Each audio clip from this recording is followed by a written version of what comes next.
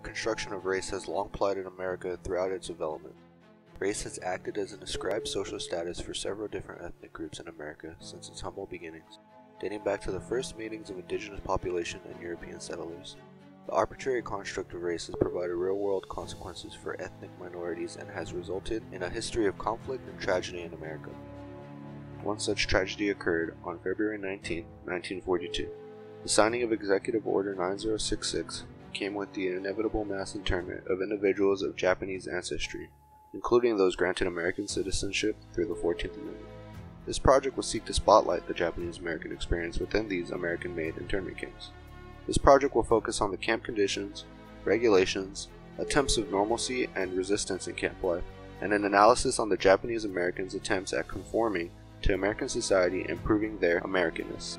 The spotlighting of camp life for Japanese Americans during their imprisonment provides a clear example of the insider-outsider dilemma that has plagued America since its beginning. Japanese Americans who were born in America, lived in America, were embedded in American culture, worked in America, and had families in America were seemingly assigned the status of an outsider overnight. However, in hindsight, we understand that this level of racial exclusion was not overnight, and anti-Japanese sentiment was prevalent all throughout the early 20th century. But the signing of Executive Order 9066 completed the shift of Americans with Japanese ancestry into the outsider group.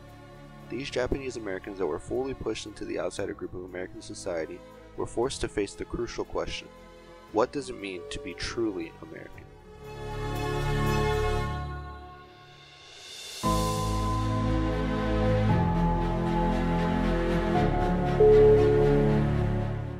The Japanese-American internment experience officially began on December 7, 1941, with the Japanese attack on Pearl Harbor.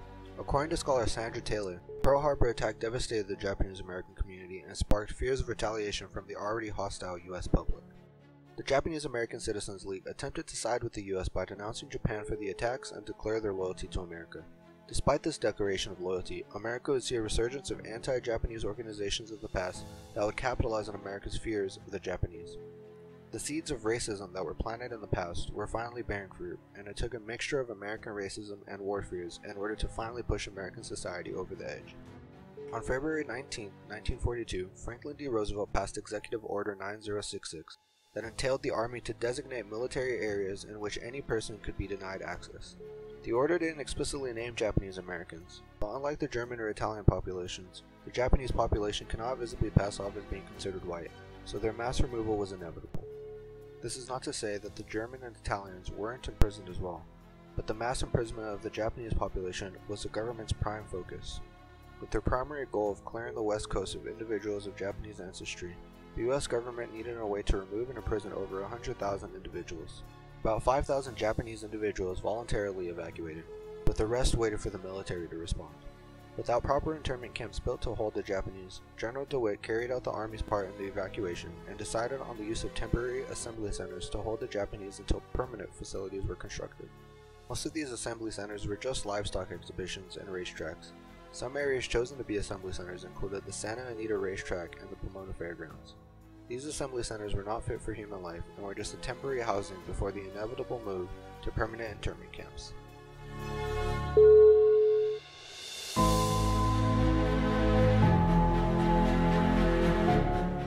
The immense task of creating the internment camp system and its policies was given to the ill-prepared War Relocation Authority. The War Relocation Authority was created by Executive Order 9102 on March 18, 1942. President Roosevelt appointed Milton Eisenhower as the first director of the WRA. Eisenhower issued the first set of tentative policies on May 29, 1942. However, they did not reach the camps until 3 weeks after the Japanese internees already arrived at the camps. To make matters worse, these tentative policies were not clarified and enforced until August, when over half of the prisoner population had already been transferred into the internment camps. This unclear line of communications between the WRA and the local governments hosting the camps created a different experience for the Japanese Americans than what the WRA was originally planning for. According to a report of the Commission on Wartime Relocation and Internment of Civilians titled Personal Justice Denied, Eisenhower aimed to allow Japanese Americans to still have contact with the outside world, have limited freedoms, and some allowed movement. However, the local governments argued that the WRA was going to be using the interior states as a dumping ground for dangerous individuals. The local governments did not discern the difference between culture and race. and came to the conclusion that because these Americans had Japanese ancestry, their loyalty was to Japan. Furthermore, some governors argued that the removed West Coast Japanese Americans shouldn't be allowed to roam their states at all, and the governor of Wyoming even went as far as to say that he wanted the Japanese evacuees to be confined in concentration camps. This hostility and confusion of presumed disloyalty by the interstates towards the Japanese Americans resulted in the camps becoming more focused on confinement and imprisonment rather than resettlement. Despite this focus on confinement, multiple different Japanese Americans who were interviewed years after their imprisonment commented that the quality of life in the relocation centers was much better than those in the initial assembly centers. An ex-evacuee of the Crystal Lake camp by the name of Dr. Izumi Taniguchi stated that the improvement to the quality of life in the camps was because of a better barrack system and a better quality of food compared to the assembly centers. This betterment of living conditions was because the internment camps were built from scratch, while the Japanese American prisoners were initially imprisoned in the harsh conditions of the temporary assembly centers. The newly built relocation centers were created by the War Department, and their design of all the facilities were relatively standardized. Most camps consisted of barbed wire fences, watchtowers, and armed guards around the internment camps. The camps were organized into blocks that consisted of 12 to 14 barracks, a mess hall, showers, toilets, and a recreational hall. Each room in the barrack measured at about 20 by 16 feet and was used to house one family regardless of family size. However, in 928 documented cases, two families were forced to share this same size room. Although the camps were standardized in structure, they were not equally taken care of, and some camps had worse conditions than others. A Boston High School principal recounts the observations he made of the Boston internment camp from September to December 1942. He states that the housing system of the camp was poorly planned.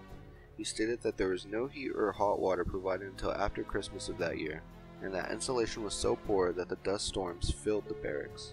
Although the relocation centers were superior to the initial assembly centers, their conditions were abysmal and provided a clear answer on the status of the Japanese Americans in U.S. society. The creation of the prison-centric relocation camp system and their policies were a result of an unwillingness to acknowledge the difference between race and culture by both the federal and the local governments of the U.S. This line of confusion and ignorance used physical characteristics as a means to define American loyalty. Furthermore, the presumed disloyalty of the Japanese Americans is reflective in both the decision to create prison-like camps and the local government's insistence in creating policies to treat the Japanese Americans as dangerous individuals. The creation of these American concentration camps is a prime example of 1940 America using race to determine not only who is loyal to the United States, but who is actually considered American.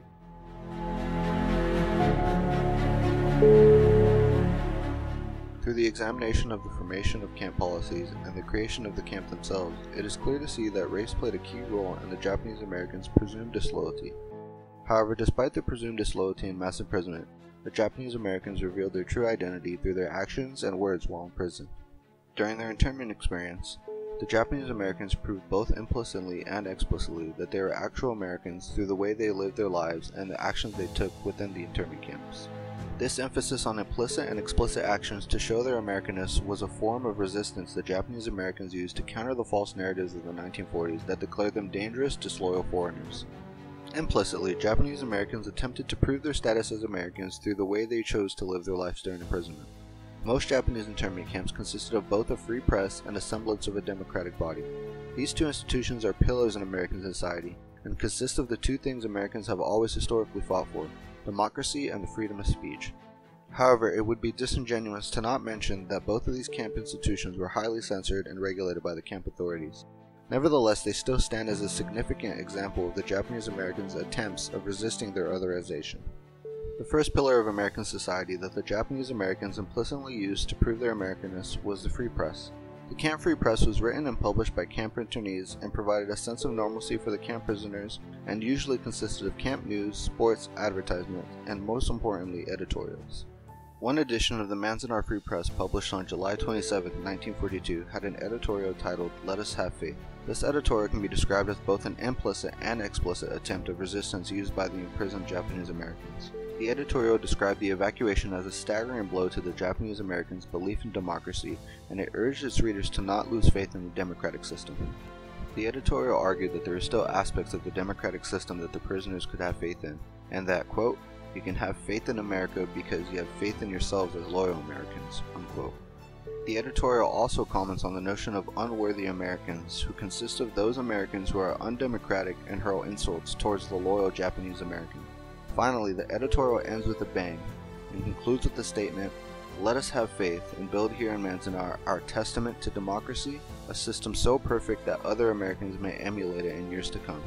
This editorial is one of many that attempt to show the Japanese loyalty and endearment for the American system, while at the same time undermining and resisting the otherization placed upon them by 1940s American society. The second pillar that the Japanese Americans used to resist their otherization was democracy.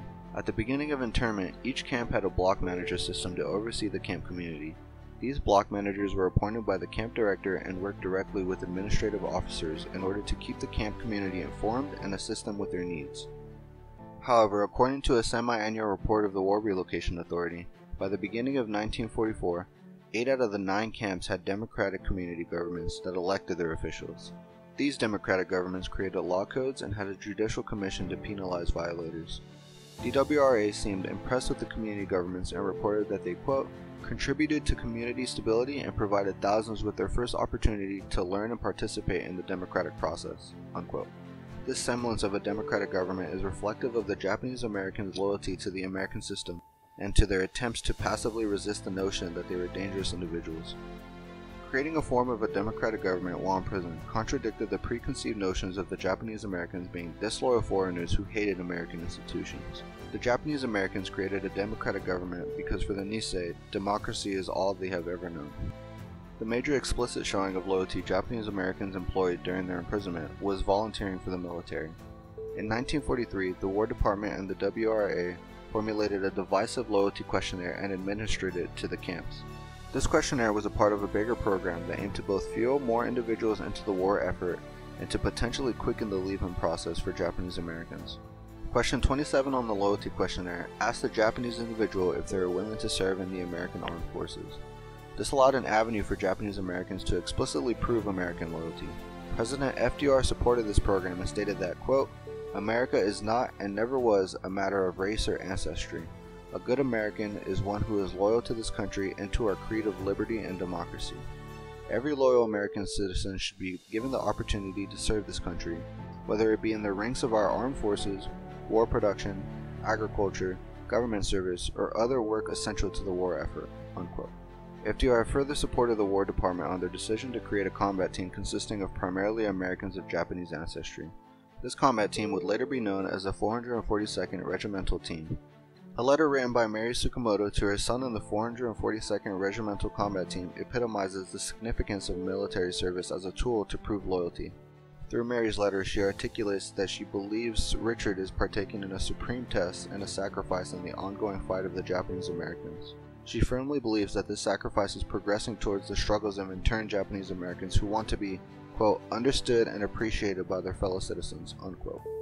The choice by Japanese Americans to serve in the American military during their imprisonment wasn't a choice made out of patriotism. Rather, it was a desperate, explicit action taken by the Japanese Americans to resist otherization in a country they always thought of as home.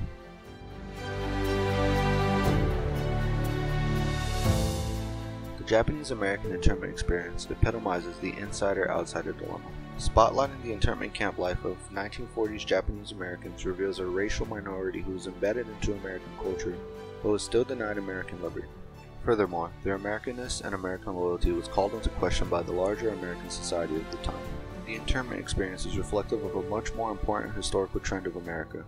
During critical periods of crisis or American fear, the category of who is considered an American becomes highly restricted and excludes individuals that the American society of the time deems as invaders or aliens.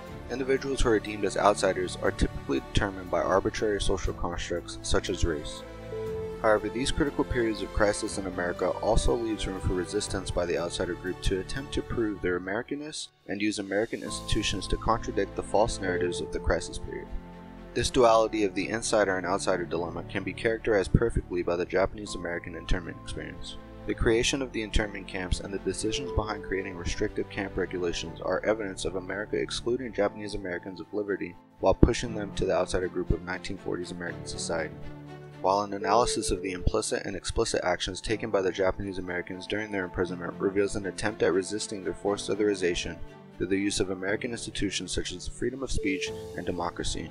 It is within this duality of the insider-outsider dilemma that lays the significance of the Japanese-American internment experience. The Japanese Americans were Americans all along and proved they were a part of the American system even during their imprisonment. Yet the larger 1940s American society could not discern the difference between culture and race.